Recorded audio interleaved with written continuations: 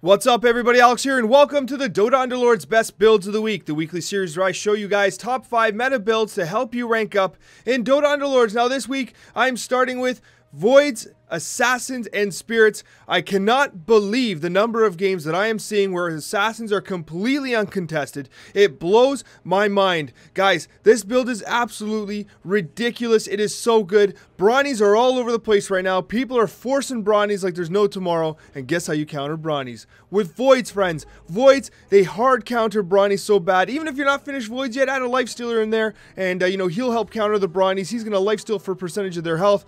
Excellent counter until you get to the Voids. But guys, this build is so fantastic. I actually did a full gameplay of this where, I breezed through the opposition because of how effective this build is. I'll link it at the end of this video. But overall, it blows my mind that I've been saying for weeks that Assassins are top tier and people have been just kind of dodging them. They're not going Assassins, and it blows my mind. Guys, this is a damn good build. You gotta go Assassins when given the chance. And the nice thing about it is with the Assassins, you got the Spirits, which help to lock down a bit.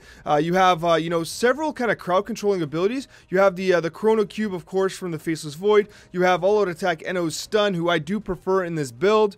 You have a whole number of things. You have the Silence from Earth Spirit. In the end of the day, you also have, Spike Carapace from Nyx Assassin. There's a lot of stuns, a lot of crowd control here, and it allows for you to bait them forward, right? You can even set up Nyx here if you want, but I really do prefer to have Nyx on the edge here. They usually step forward a bit, and what ends up happening is you stun them with Nyx, you stun them with NO, you silence them with Earth Spirit, and then you just Delta Slam them until there's nothing left. An absolutely, truly remarkably effective build. And the second build of the week is 6 Hunters, Knights, and Vigilance. I've been having so much damn fun with this. This build is just so good. It's so good. And even if you can't get to 6 Hunters, going to 3 Hunters and then going best available is A-okay as well. There's a few things I want to mention here. The only way this build works is if you pull the Antlers. You need the Antlers. The Crown of Antlers are so damn good. What I would suggest you do is you do put it on Luna here. Moonshard technically has more DPS than the Antlers, but Antlers is still a great item. Mask of Madness, also a great item. If you want to be really cute with it, what you can do is you can actually get Mask or Moonshard on Luna and end up putting the Antlers on someone like Sven. He has a really slow attack speed, which is generally not recommended for Hunters, but when he procs that Hunter bonus, oh my gosh, watch out. He's going to completely clean up in the front line there.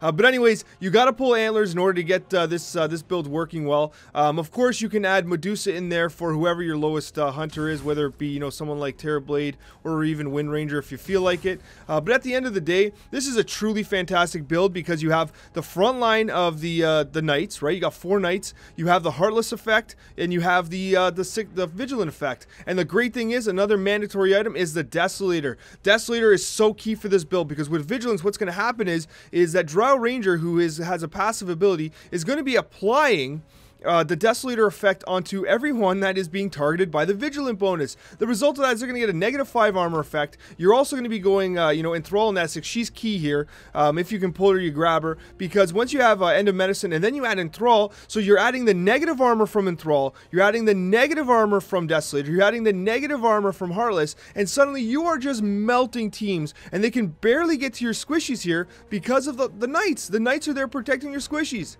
Perfect, right? And the best thing is if you got Pudge, if you're against the Pudge, and they pull, they're going to pull Mirana, and she's just going to jump to safety. So that's why you have Mirana in that position there. Wind Ranger has a nice far attack range, so you put her there. You put an Essex here because Beastmaster is going to run to engage in the fight later, and her Archer is going to spawn here, which is going to protect your squishies. Anyways, guys, an absolutely fantastic build, one that I highly recommend. And for the third build of the week, we're going Spirits and Mages. Guys, this is an absolutely fantastic build. Mages and Spirits have been so damn good.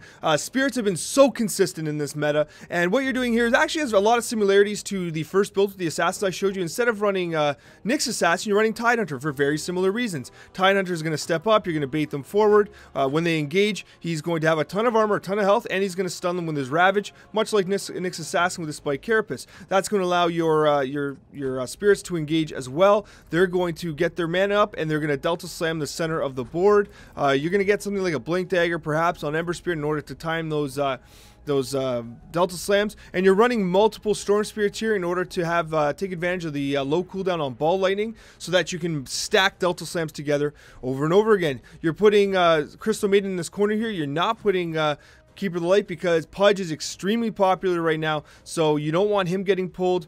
You can get Crystal Maiden pulled. She'll get her Frostbite off, and then she'll die, and it's okay. But overall, a fantastic build. If you really want, as a 9th unit, you can go Slardar. Slardar is going to give you the Warrior and the scaled bonus. I would actually position him probably like this. That's fine. You can put Slardar wherever you want. It really doesn't make a difference as long as he's the primary focus of damage. But at the end of the day, you can add Slardar, or what you can do is you can add another Spirit in there in order to maximize the number of Delta Slams you're getting. It all depends on the RNG and what your opponents are doing.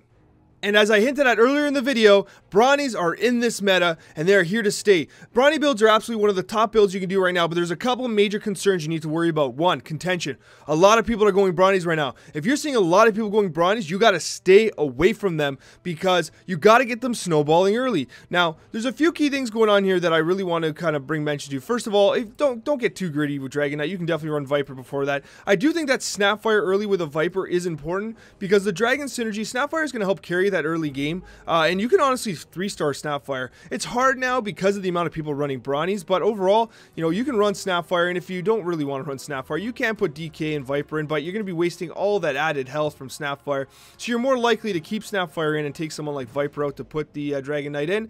The other thing that I want to kind of make mention of is the Brute bonus. You spread them out so they can apply the bonus there. I do like Doom because Doom's, Doom can be game-breaking if it hits someone like a Lone Druid with a Refresher Orb, but the thing is there's currently a new change. There's a patch note where Ogre Magi at 3 stars has a chance to multicast Bloodlust.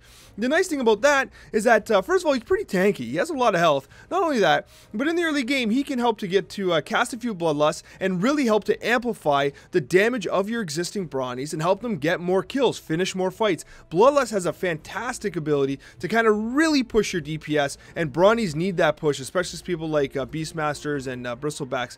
Units that you'll have early in the game, and don't forget the impact that Snapfire will have on with Bloodlust, because the Scatter Shot Shotgun Blast, it procs on every 4 shots. So basically, the faster she's shooting, the faster she procs that ability, and the more kills you get. So a lot of interesting considerations here. I also do recommend you run the 2 Warlocks. It helps to give that little bit of healing that the Brawnies lack. You're going to be running Disruptor anyway because it really helps to, well, disrupt the field and spell casting. And Necrophos is a great healer. It'll help to provide a lot of healing. I do recommend, not Holotech. This is Let's Go Crazy Hobgon. I do recommend support damage dealing Hobgon for the reason that with Brawnies you tend to get very extended fights, and the result of that will be that, Let's Go Crazy is going to proc. Most of your team should still be up, and then you're just going to steamroll the opposition. So I do like Let's Go Crazy. Eno's a good option as well. But at the end of the day, Let's Go Crazy, I think, does it the best. And for the final build of the week, we're running something interesting here. It is Druids, Savages, Summoners, and Scaled. Guys, this is a really cool build, and let me explain why. So first of all, the latest patch that hit has modified certain units with their 3-star abilities. So for instance, Venomancer, when he hits 3 stars, his cooldown for the Plague Wards, which are going to get increased magic resistance, is only 3 seconds. Put a Void Stone or Scythe of the Vise on him, and he's going to be putting Plague Wards everywhere. You might even have to give him more space to spawn Plague Wards. Fantastic. Shadow Shaman is actually going to basically hex somebody at 3 stars. With the wards. So you're going to get wards, and then you're going to get the chicken effect. Oh, get an Octarine on Shadow Shaman. Get an Octarine on Shadow Shaman and just enjoy the show, because that is fantastic. You can 3-star Shadow Shaman. More realistic, though. More realistic is 3-starring Nature's Prophet with something like a Void Stone, because you're going to get the Nature's Calls. They're going to come out, but they're going to be coming from the rear line to attack the squishies. It's fantastic. So it lets you be a little more creative with the positioning, and the nice thing about Druids, you're pretty likely to have Nature's Prophet at 3 stars, because all he has to do is be at 2 stars, and you have another 2-star, Treant Protector or whoever else, and one of them are guaranteed to be at 3 stars. So it's much easier to actually take advantage of the Nature's Prophet ability. I think that's why it's a little less game breaking than the other ones. Like Shadow Shamans is ridiculous. It's basically his old ability of Hex with the Serpents. It's such a huge buff. It's fantastic. I'm running Sven as well, because I find he's pretty uncontested, and you get a Moon Shirt on him, and he can be an absolute just machine, an absolute machine. And overall, guys, everything else is as you'd expect. I would put like a refresher on Lone Druid, a moon shard on Sven. Get something good on Lycan as well, butterfly, whatever. Bristleback into chainmail. But at the end of the day, this is a truly fantastic build. I do like healing support in Nesix here because I want the golem. The golem's fantastic.